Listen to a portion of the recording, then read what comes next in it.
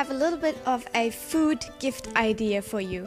You will need 200 grams of dark chocolate, a few grams of oatmeal, not too much, just a little bit, some seeds like sesame or chia seeds or anything like that, maybe some cranberries. I didn't have them at home, but I think they would have added a lot to this, maybe some coconut flakes or anything like that, and some cinnamon.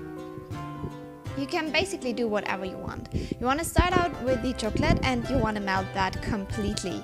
This usually doesn't take too much time.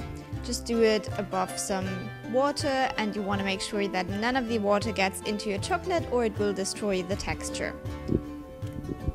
Okay, now I'm adding the cinnamon, just a little bit of that for an extra flavor, and then I added some oatmeal. You can see that's not a lot, it's just to give it some crunch and make it nice. You could also roast the oatmeal before you put it in there. I think that would be quite nice as well.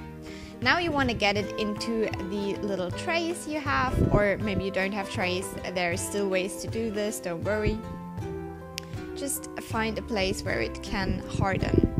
Then you want to sprinkle your seeds on top, and also if you want to, the cranberries, and then you just have to let that cool down for at least 4 hours, but I would say overnight. And then you're done and you can give this to someone. I hope you enjoy!